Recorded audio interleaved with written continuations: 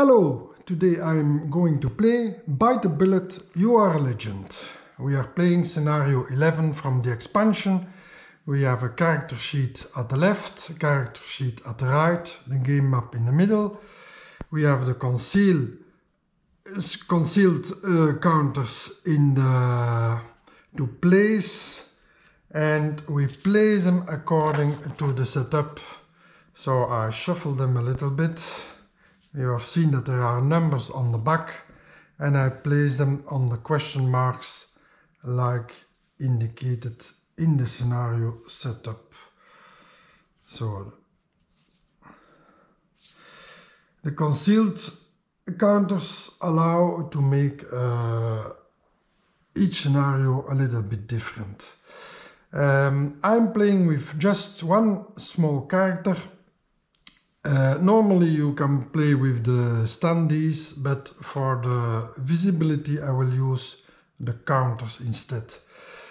I roll a die to know where is my setup position, and in this particular scenario I have to choose one of the white numbers, and so my starting position will be here.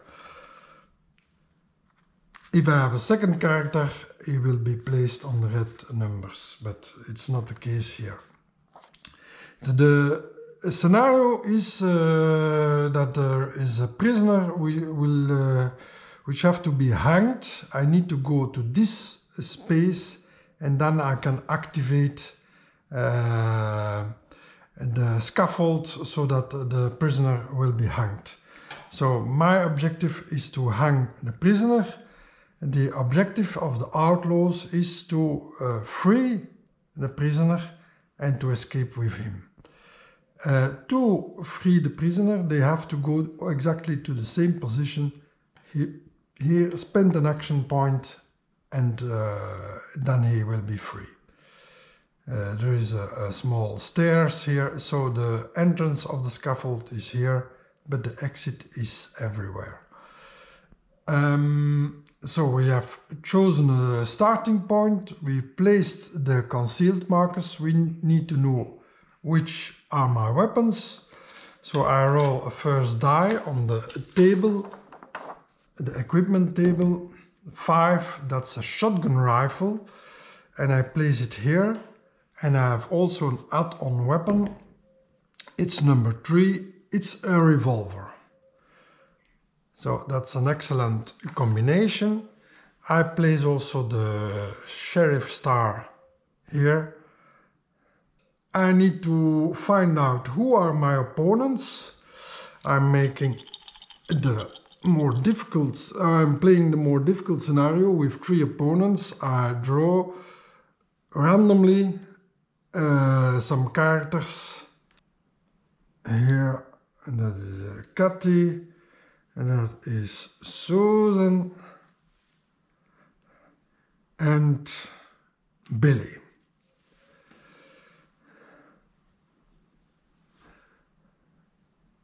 So we are more or less ready to play. And yes, one extra element is the horseshoe that I get. It allows me to re-roll one die or dice when necessary. So everything is ready to play.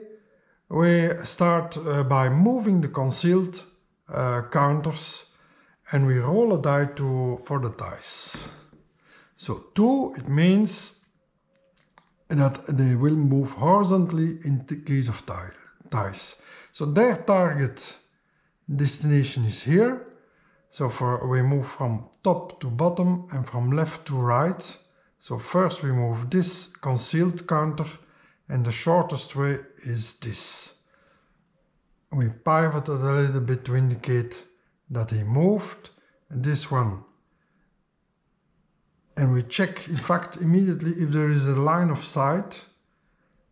But as you can see, the scaffold is in between, so we don't see him yet.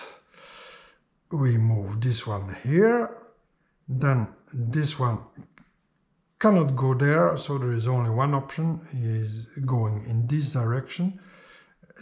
This one so the preference is horizontally, but it is blocked, so he will move downwards. He can move here. We check also again if there is a line of sight. There is still a small part blocking. There is a wall here, so he has only one option to move closer to the target, which is here. This one will go here. We don't have a line of sight to this counter. This one, we have to. This is going too far, so we will go here. No line of sight here. He will go horizontally, like we said. Horizontally. You have to count here. 1, 2, 3, 4, 5, 6, 7, 8, 9. 1, 2, 3, 4, 5, 6, 7, 8, 9. So there is a tie, so he moves horizontally. Because we have a line of sight, we flip it over, it's number 10. Number 10 is not here, so we remove it. Finally, we have a last one. He goes also horizontally, so it will be in 1, 2, 3, 4, 5, 6, 7, 8, 9. 1, 2, 3, 4, 5, 6, 7, 8, 9. Okay, this way. All concealed markers have moved. Now it's my turn. I roll a die. 6.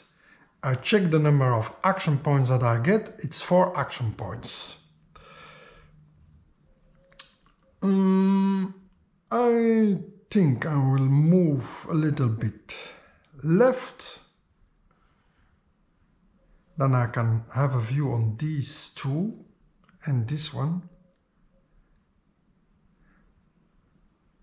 I think it's the best first action. Just to simulate the number of action points, we have these counters. Okay, I spent one first action. I'm going here. I have a line of sight to this one. It's number 1, but that's Ron, and Ron isn't there, so we remove it.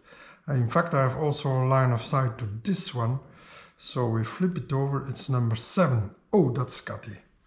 A first opponent, and this one we reveal number 2, but number 2 is myself, so it's nobody. And then finally this one, it's 9, it's also nobody. I have to check. No, all line of sight are fixed. So we have a first opponent here.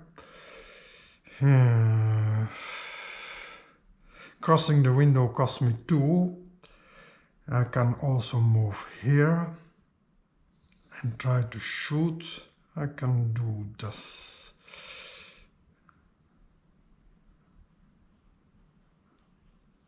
Yeah. Let's move here. First step. Then because it's a little bit a difficult shot. Oh, I can shoot twice with my shotgun, but if I miss, okay, I aim and I shoot. Aiming is 1 action point and shooting is the last action point. Let's count the hit number, or calculate the hit number. So the distance is 1, 2, 3. We add the sweat level, so that's 7. This is interior space, that's 8, 9, 10. And the door is 11, but minus 2, so I need a 9 to score a hit. No, it's not so easy. Okay, exactly 9. So Cathy gets already 2 wounds. I lose 1 bullet, and my turn is over. After my turn, it's Cathy's turn. So we roll 1 die to know what is her action. 5, shoot twice, otherwise move closer to target. Oh, that can already be dangerous. Shoot twice. So to make it easier, we roll at once the 4 dice, and the first bullet will be always the white and second one always the red. So 12 is a 4, that's terrible. 6 points, because 4 from the sweat, 2 wounds, that's 6, 7, 8, 9, 10, 11, and 12 from the door. So the first, so this is a rather difficult shot. This is a miss. And this is an excellent shot. I will already use my horseshoe, so forcing a reroll. Otherwise, because it's 2 times 6, so it gives me 2 wounds. I don't want 2 wounds to start with the game, so 6 is a failure. She loses 2 bullets, and and then otherwise, okay, move closer. Otherwise, but she has shot. She doesn't do anything else. Next round we have to move again the concealed counters. So the concealed counters move in this situation now vertically. I forgot one thing. I think I have a line of sight to this one, so we have to reveal it. It's 11, it's nobody. So vertically to this position, he goes there. I have a line of sight to the window, so we reveal it's number 3. Number 3 is Susan. Oh. That's her.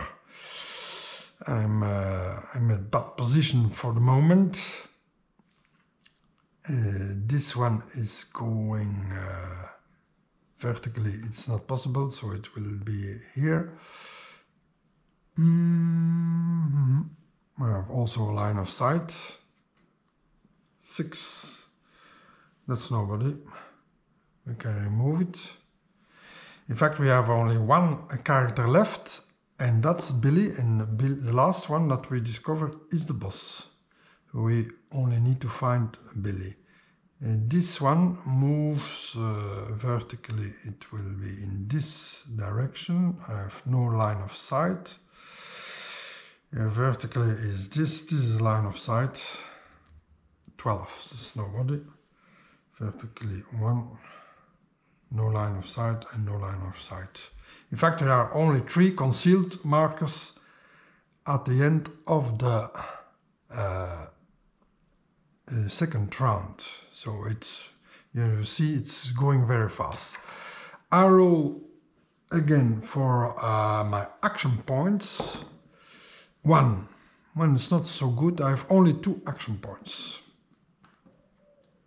I have 2 enemies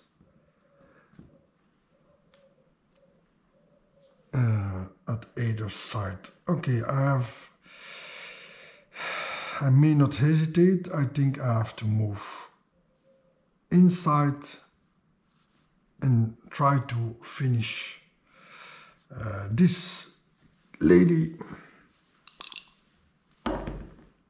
Oh, 3. That's a very bad roll, because it means that I've jammed my shotgun rifle. I didn't shot a bullet, but I simply jammed it. So she's not dead. I have also no horseshoe to reroll, so that's not a good situation. Okay, it's a game. My turn is finished. Let's see what Susan will do. 5. Move closer to target vertically. The target is a preference, but the target is still here, so she goes there. And then shoot. She has a line of sight towards me, so we'll shoot also with a shotgun rifle. Let's quickly calculate. 4, 5, 6, 7, 8, 9 for the interior space, and 10 for the door. That's 7, that's a miss, so she loses a bullet. And I was lucky. Let's see what Cathy do. 5. Shoot twice, otherwise move closer to target. Shooting twice is not so good because I'm much closer now. Okay. We have first 9 and then 5. So we calculate, we have 6 points here. The distance is 7, 8. And the cover is 9 and 10. So we need 10 points. She doesn't have 10 points to score a hit, but she has 9 and it's 1 point less. So I get a close call for next turn. I put the counter here. She loses 2 bullets. The round is finished. It's back again to the concealed counters. So just for the ties, is 6 is a horizontal move. This is not a tie because the choice is horizontally. Horizontal move. There is no line of sight because there is a wall, and there is also a horizontal move. I still don't know where Billy is. I hope it's not him because he's very close. Okay, I quickly need to finish this Cathy with a jumped. Oh. Okay, let's roll for the number of actions. It's 6. -1 is 5, but still 4 action points, so that's excellent. 4 action points. I have 2 choices to either I try to unjump or I switch to my revolver.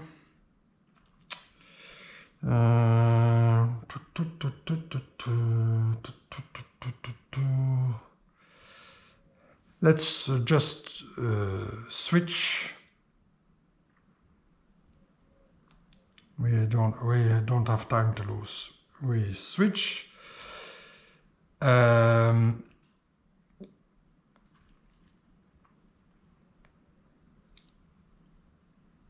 We aim, just to be sure. Yeah, or I can move closer also. Then that's maybe better. I move closer. That's now I just shoot. I can shoot 2 bullets. Well, I think 4. Yeah, let's shoot 2 bullets. We don't take any risk. So the first shot is 7 and then we have 6. So we calculate 4. The distance is 5. The door doesn't count, but the interior space counts. So we have 6 as a number, and the first bullet is already a hit. So Cathy is dead. We pivoted in this way to indicate that she isn't there anymore.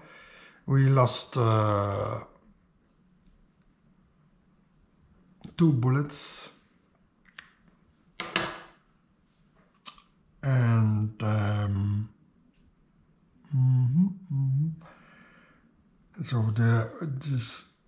so I went downwards.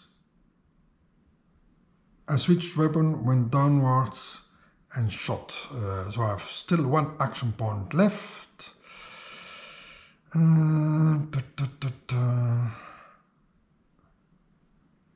I can reload the bullet, but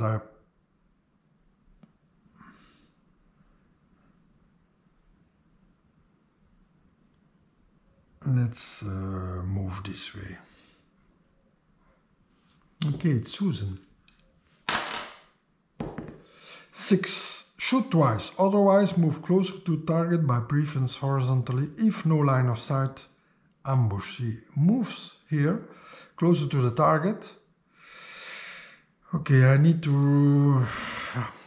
I took a risk to stay away. Yeah, okay. if no line of sight, but there is a line of sight because there is a window here. So she doesn't put herself in ambush. That's it for Susan. Billy is not active yet. So next round we move the concealed Marcus, and by preference vertically, but there is no choice in this for him. He moves this, and this is vertically. Okay, it's my turn again. 1. Okay, 2 action points. Not so good. Not so good.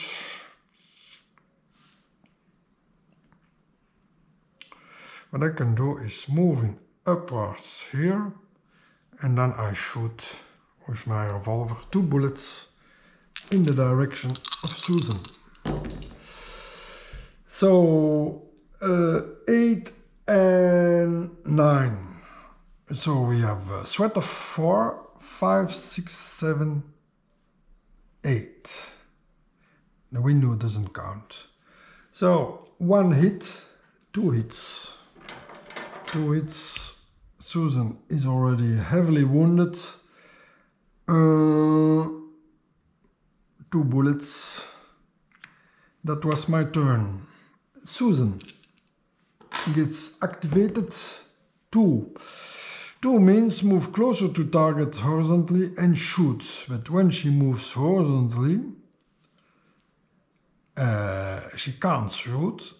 But worse, if she is at this position, she must convert, according to the rules, to free the prisoner. An outlaw must stand on space X, exactly here, use a shoot action to free the prisoner. So the prisoner is freed.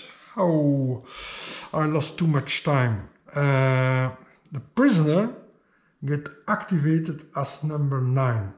So she is now, the prisoner is activated after her. And I have no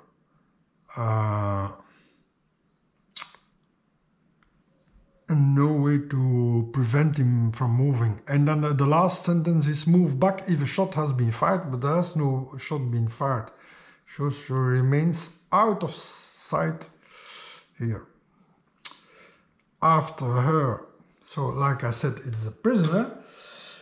And in the solo mode, the released prisoner gets activation number 9. Each turn he runs away 2 spaces to the nearest border in order to quit the map there. So the nearest border for him is 1, 2, 3, there or there.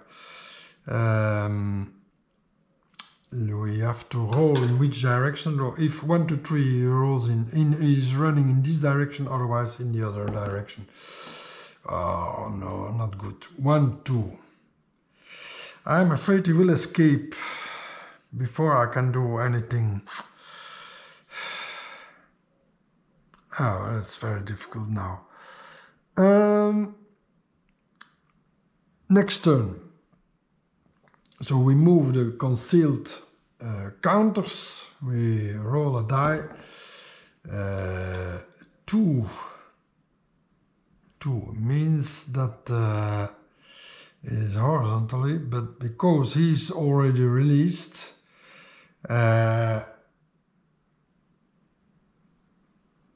when the prisoner is free, the target is to quit the map via the nearest border. So they have a new target. It just ran away. So he moves, nearest border is here, nearest border is one there, and he has a choice. So 1, 2, 3 is this direction, is 4 is this direction. Okay, I need to act very quickly with just 2 bullets and a jumped shotgun. 1, oh, that's terrible. 2 action points, 2 action points.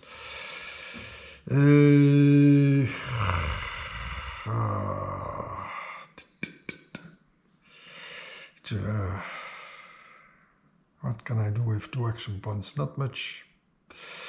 Not much. It's a little over. Let's move outside. Let's last desperate. Or will you move outside here through the window? We see this counter. It's 4. This is Billy, the boss. We can remove those 2 concealed counters. My turn is finished. It's chosen. It's turn 5. It's moved closer to target. But our target does change too, so our target is to move away and then shoot. But she can't see me. No.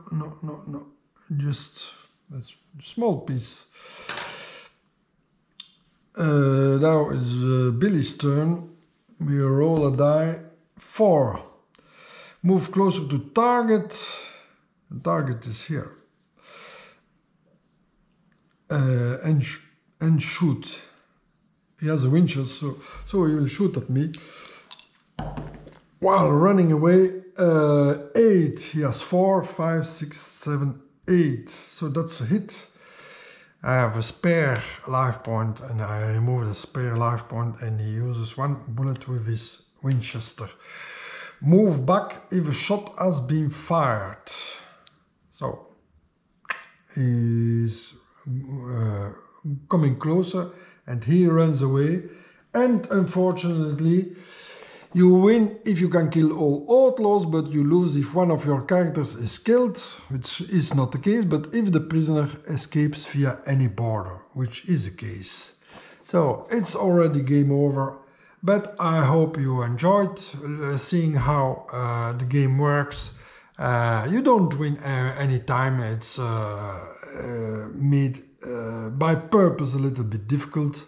And also I need to remind you that I have chosen a more difficult scenario with 3 opponents. Thank you very much for watching, and don't forget to bite the bullet.